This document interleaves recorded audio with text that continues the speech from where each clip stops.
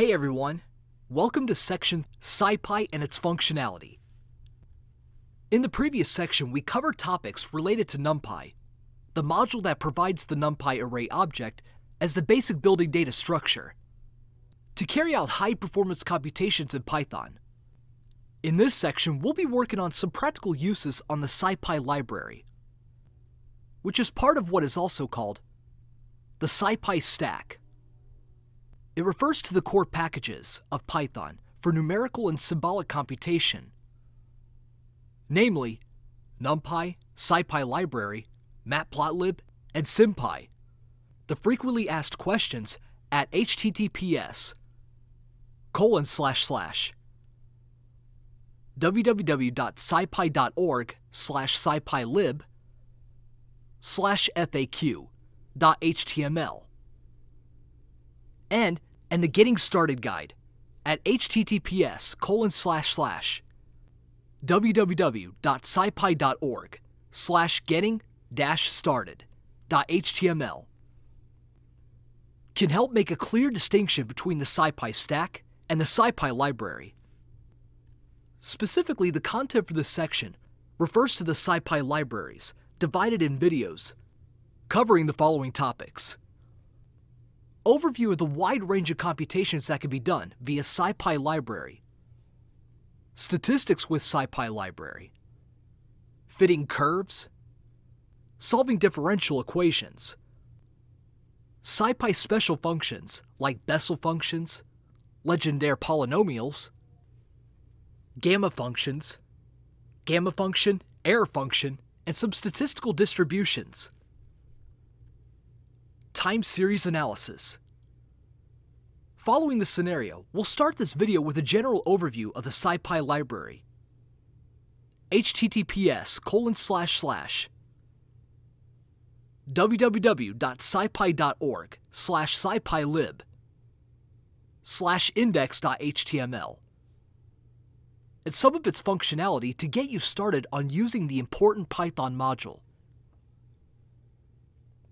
which according to its Wikipedia presentation, it adds support for high-performing common numerical computational tasks in science and engineering, including optimization, linear algebra, integration, interpolation, special functions, FFT, signal, and image processing, ODE solvers, and much more.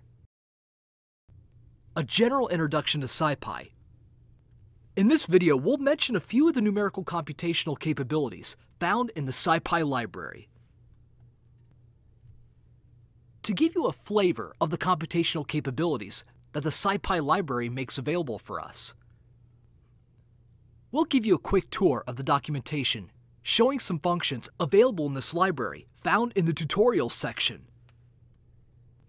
Among the modules available, we can find special functions, SciPy.special, integration, SciPy.integrate, optimization, SciPy.optimize, interpolation, SciPy.interpolate, Fourier transforms, SciPy.ffTpack, signal processing, SciPy.signal, sparse eigenvalue problems with RPack, compressed sparse graph routines, SciPy.sparse.csgraph, spatial data structures and algorithms, SciPy.spatial, statistics, SciPy.stats, and multidimensional image processing, SciPy.ndimage. Each of these modules contain a variety of functions and is illustrated with an example as shown. We can continue by following the link to read the specific tutorial of a particular section. For a specific example, we show the documentation related to interpolation, or SciPy.interpolate. Here we'll find an example of using linear interpolation via the function interp1d. Interp1d can be made available in the current Python section using the following instruction. From SciPy.interpolate, import interp1d. Note the link at the lower left corner downloads the example source code to our computer. Another example found in the referred web page is related to multivariate data interpolation via the function gridData. Specific content of a particular section listed in the SciPy tutorial can be obtained by following the link of the interested topic from the API reference section of the SciPy Library reference page. For example, by clicking on the interpolation link of the mentioned API reference section, we're taken to a more descriptive page for the respective module. As shown here, browsing the page will redirect us to the page with functions related to univariate interpolation, multivariate interpolation, 1D splines, 2D splines, and additional tools.